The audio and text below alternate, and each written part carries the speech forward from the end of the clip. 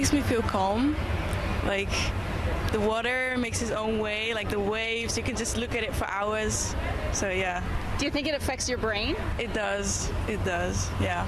Elena says that being around water has an effect that she can feel.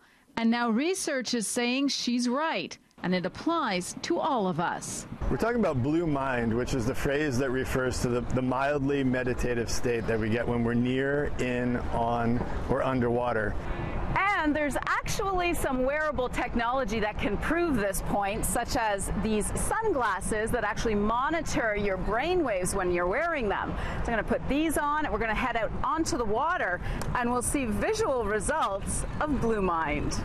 So we're looking at feedback from your glasses, which have an EEG device embedded in them, and they're calibrating to your brain waves, and then they give you feedback so that you can start to understand how your own brain works. Research has shown that your brain definitely has a positive reaction. That their heart rate starts to slow, their breathing rate starts to slow, even their skin temperature starts to cool.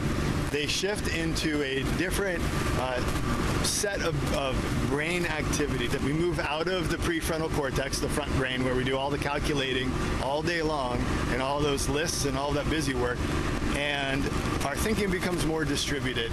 Results that researchers say can generally be seen. In this brainwave image of a person out on the water, you can see the purple levels, which are your theta brainwaves. Basically, monitoring relaxation is much higher than the green area, which is your beta region, or waves monitoring stress. And your brain doesn't go to sleep, it goes into this other mode, which allows us to relax, to feel restored, and to do more creative thinking.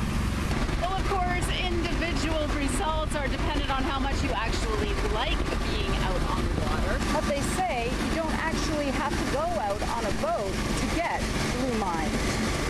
What we found is that just moving towards the edge of the water starts that process, starts that neurochemical flood of the feel-good hormones and the drop of the stress hormones. So the sound of the water, the sight of the water, and the feel of the water puts us into this Blue Mind state. Enjoying the relaxation. Audra Brown, City News.